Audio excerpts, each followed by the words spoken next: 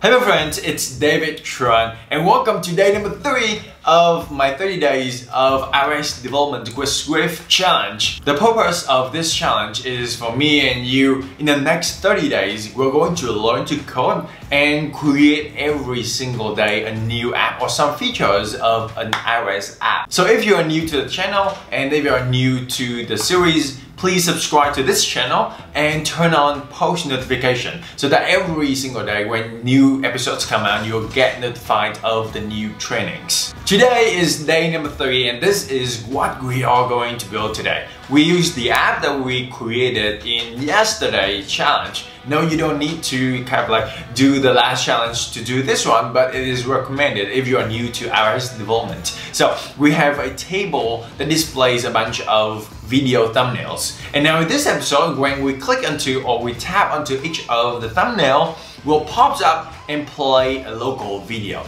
And it is really easy for you to just plugging in a URL and then you can stream a video from the internet. So let's get started. The first thing, as always, is click the link in the description to download the full source code of this episode, the starter project, the complete project, and a bunch of videos and thumbnails that I prepare for you.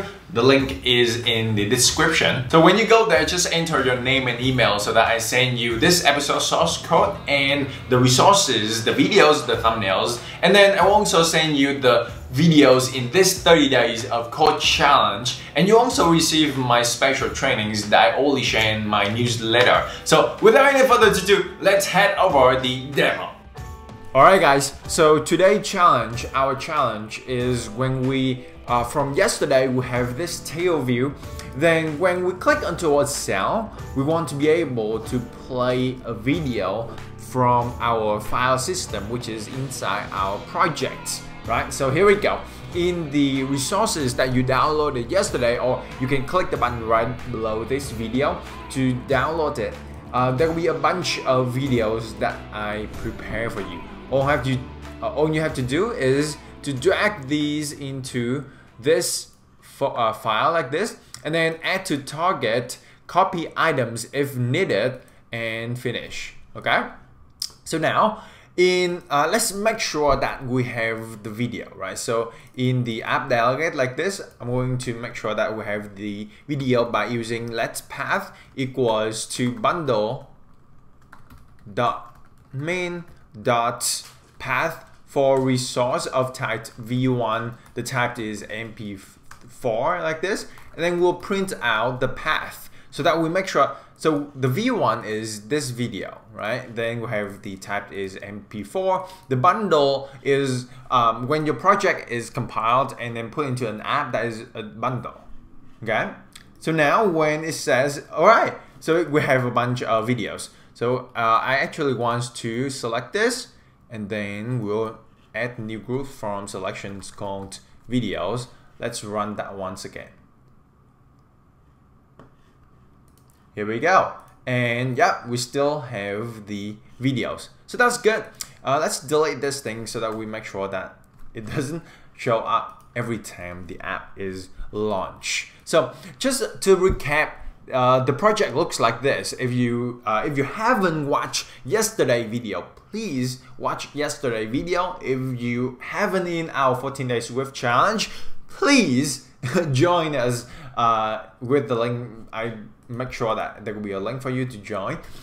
So this is the project inside the main.storyboard. We have a navigation controller and a table view controller. The video's table view controller is that controller class, and we have the custom cell is video table view cell. And then the model class is this video guide right here, right? So now when you want to click into a cell and we play the video, a lot of people, here is what happened, pay attention.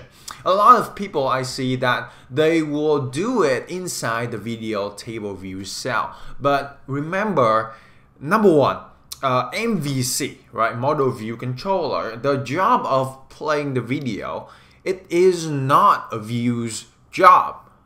Now the video table view cell is a view. So we don't want to make that happen inside the view. What we want to do is inside this video table view controller, right? So first thing first, I'm going to import AVKit and then import AV Foundation. Okay, that is the library that we are going to use for our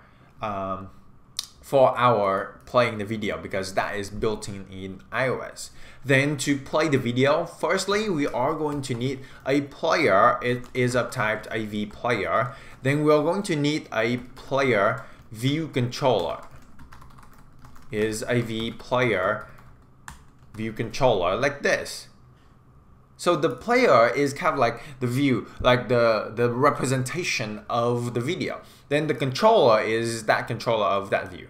Okay, so when the tail view did select row at index path, when we click into this, it will trigger the cell, right? So all we want to do is we want to call a method called play video at the index path. Of course, that is a method that we're going to write now. So func play video at the index path is index path like this, right? Now I don't know if I shared with you about this kind of like method in Swift. So this is the name of the method, right, or the function. This is the label of that parameter. Right, so this is the parameter, this is the label. That's why when you call it like this, it has the @ It gives the method a really nice naming convention, right? All right, so from this index path, let's get the selected video is our videos at the index path dot row. Now, just to recap, the videos is an array of videos that I have over here. If it is inside your project, what you can do is you have the data model be an array of something. Of course, that is going to be an array, because usually your data, if you want to use a table view or a collection view, that's most likely is an array, right? So we have the selected video. Then let's get the video path from that video to be the bundle.main.path. Path for our resource is the URL. Okay, for the resource is selected video dot video file name of type, we know that is MP4, right? All the videos that we have is MP4.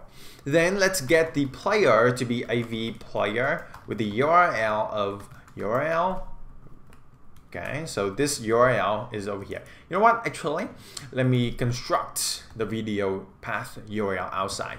So video path URL to be URL with the path file URL with path, right? So that is video path. And we have to ungrab it like this. The reason why I forcefully ungrabbed or explicitly ungrab it, the optional over here, is I want to make sure that the videos exist, right?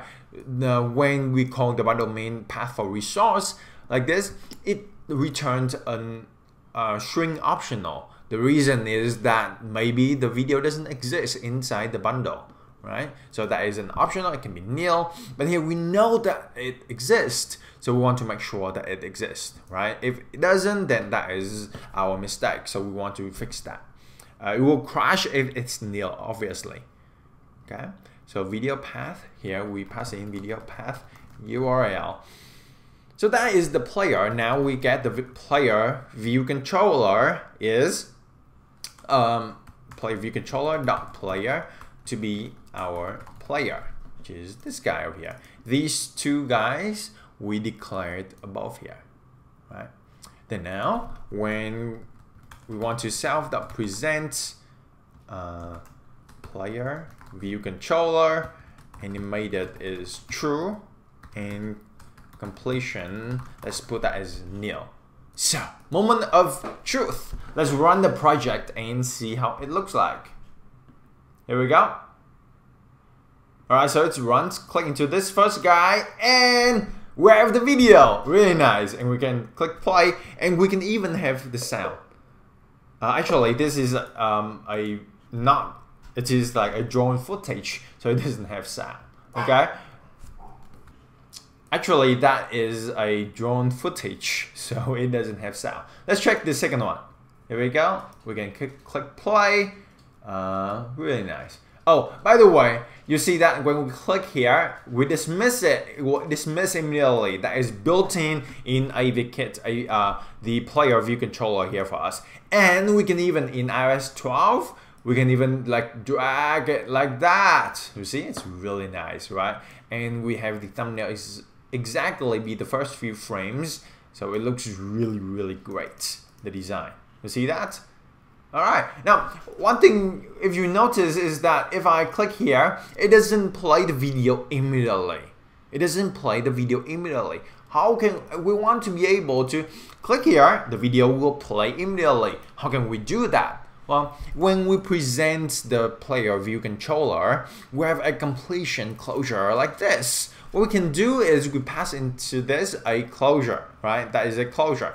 So when it's completed, when it's completing presenting this player view controller, we can tell that, hey, the self.playerViewController.player, I want you to play.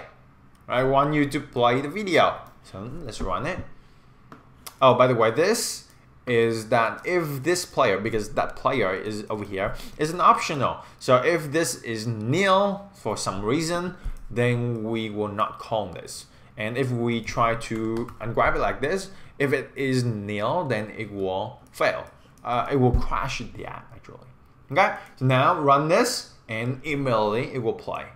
Well, I should use another one so that it's clearly show you that it's playing without me touching, right? Pretty nice, huh? Alright, and trust me, it has sound. Okay, I'm not sure if it has sound here. Yeah, these footage doesn't have sound.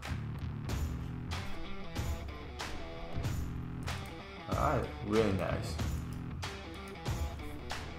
So that's it. I hope that you enjoyed this episode and I cheer you on and congratulations, good job for day number 3. I give you a virtual high five if that makes sense. So when you complete with this one, please do me 2 favors. Number 1 is subscribe to this channel and turn on notification. So new training is coming out, you have notified of the new training. Number 2 is I would love to invite you to join my 30 days of code challenge. There's nothing for sale here. You'll get 30 videos for free and all you have to do is enter your name, email so that I can send you those series in the upcoming days. So throughout this 30 days challenge, I will document my journey. I'll share you my lessons, my experiences. I'll share with you the step-by-step tutorial to build those apps as well. All the source code is free, all the videos is free, nothing for sale. I just want you to join this journey with us and learn to code. So click the link below this video, join us in the 30 days challenge and I see you next time. That's it, day number 3 is complete.